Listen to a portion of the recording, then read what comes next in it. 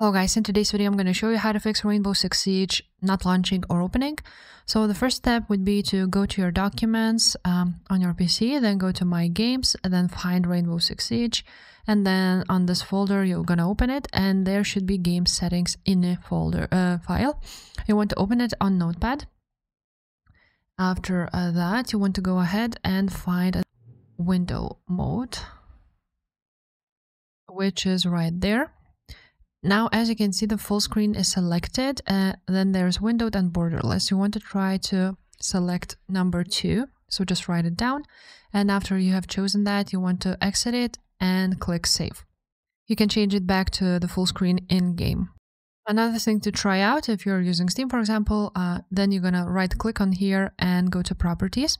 Then you're gonna click Installed Files, and then you're gonna click Browse. This is basically the same on any other platform.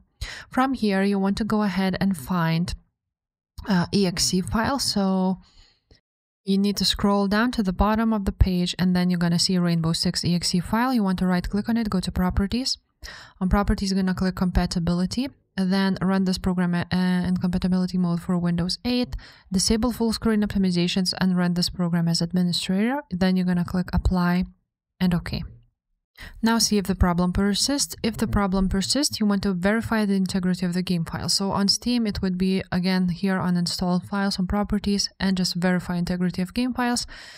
Now, while it verifies the files, you want to open up your graphics card application. So I use NVIDIA, you can use AMD, Intel, whatever.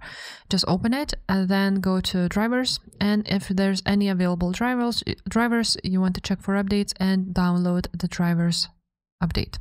Now if nothing worked, then you just want to go ahead and uninstall the game. Just click Manage and uninstall. If this video was helpful, make sure to subscribe, and I will see you next time. Bye.